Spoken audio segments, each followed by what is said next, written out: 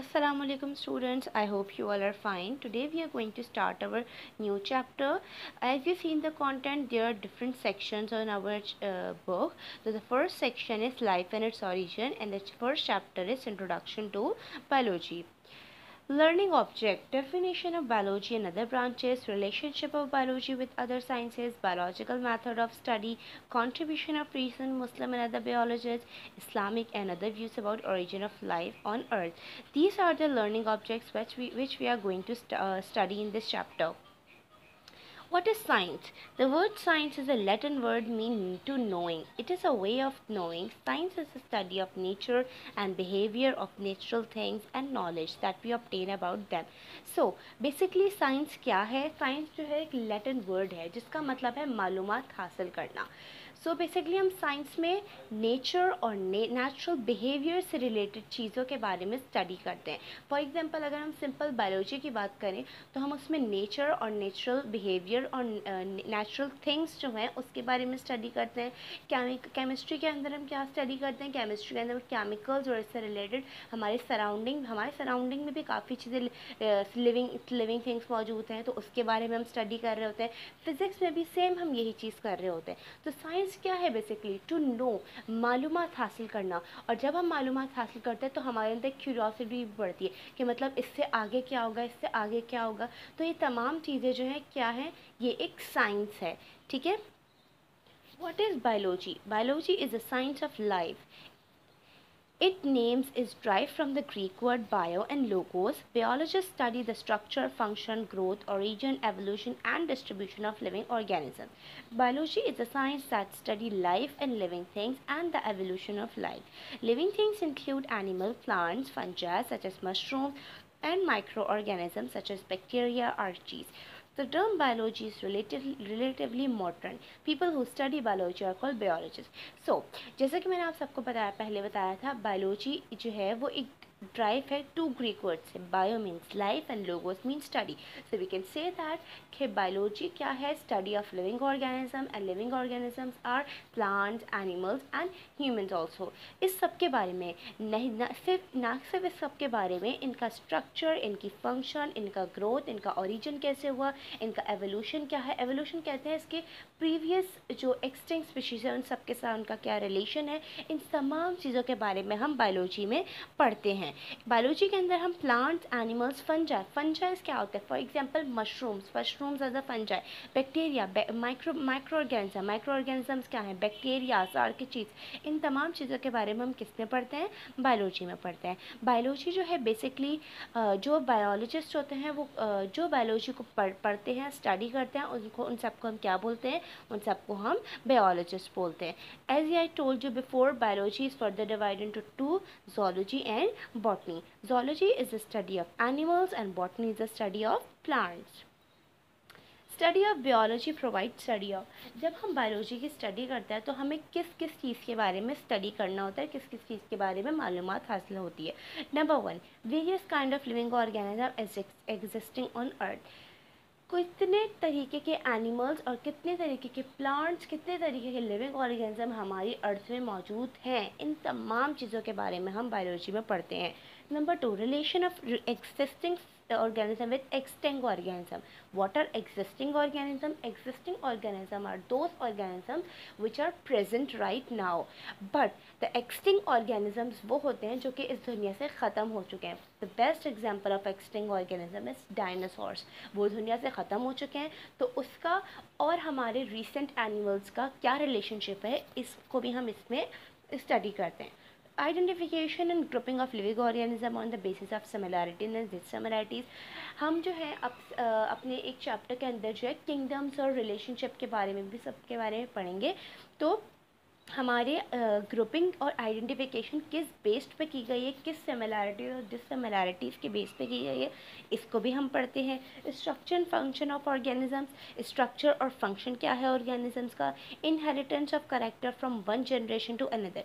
Different generations होती हैं तो उसके करेक्टर्स इनहेरिटेंस क्या होते हैं? हमारे ऑफस्प्रिंग से जो हमारे जो पेरेंटल जनरेशन थी उससे हमें क्या चीज़ इनहेरिट हुई है, क्या चीज़ हमें मिली है, इस सब के बारे में पढ़ते हैं। Relationship of organisms to their environment, हमारे इन्वायरमेंट से क्या रिलेशनशिप है, इसको हम पढ़ते हैं। Harmful and benefits effects produce by the different living organism, हमें किस ऑर्गेनिज्म से क्या हार्मफुल है और क्या बेनिफिट हासिल है, इन तमाम चीज़ों के बारे में भी हम बायोलॉजी के अंदर पढ़ते हैं और हमें इन सब के बारे में मालूमात हासिल होती है।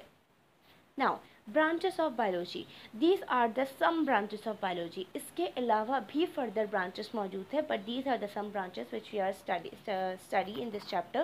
Morphology, anatomy, histology, cytology, physiology, ecology, embryology, taxonomy, genetics, paleontology, chemistry, biochemistry, microbiology, and biotechnology. So, number one, embryology. Embryology is the branch of biology that study the parental development of gametes, fertilization and development of embryo and fetus. So, in embryology, हम embryology के अंदर क्या पढ़ते हैं?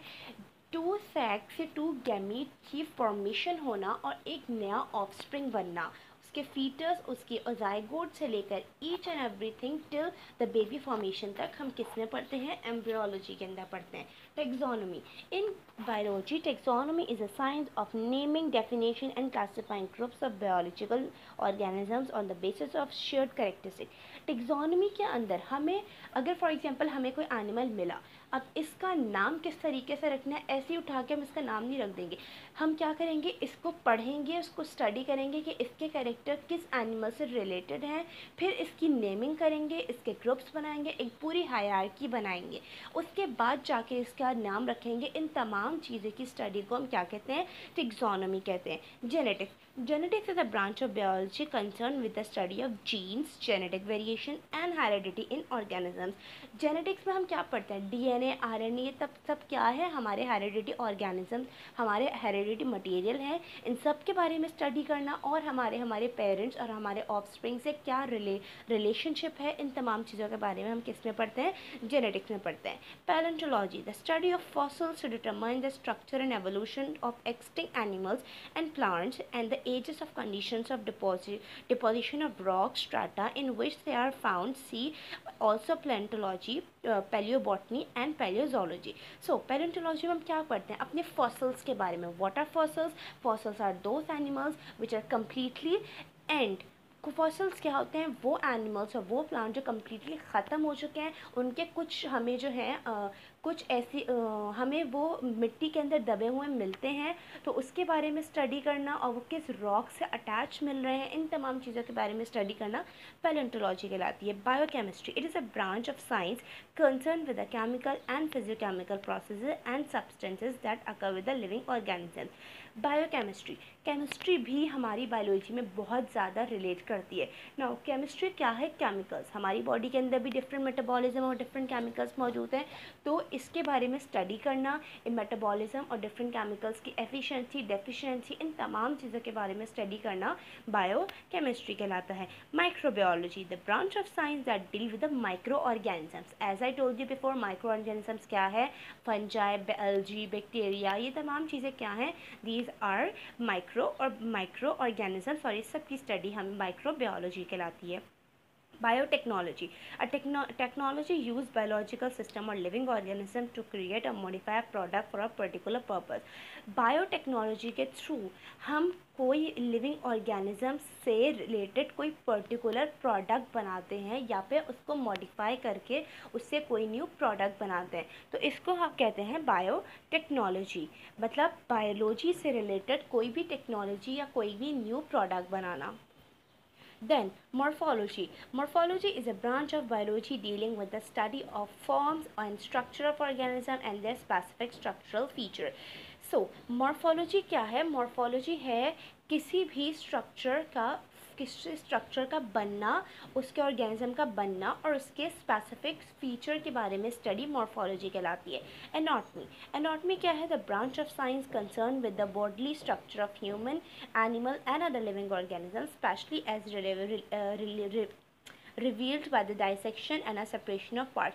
Anatomy क्या है? उसका internal structure की किसी भी ऑर्गेनिज्म, एनिमल या ह्यूमन की इंटरनल स्ट्रक्चर, उसकी इंटरनल स्ट्रक्चर के बारे में उसको पढ़ना। और ये हम किस तरीके से कर सकते हैं?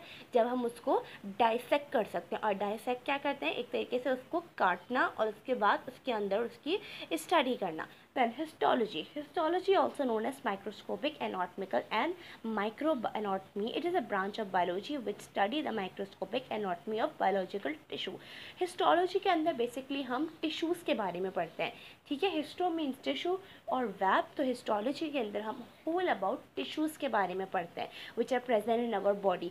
सेल्स किसको बनाते हैं? सेल्स टिश्यू को बनाते हैं, टिश्यू ऑर्गन्स बनाते हैं, और ऑर्गन्स के बाद हमारी पूरी बॉडी बनती है। तो इसको हम किस में पढ़ते हैं? हिस्टोलॉजी में पढ़ते हैं। Then cytology.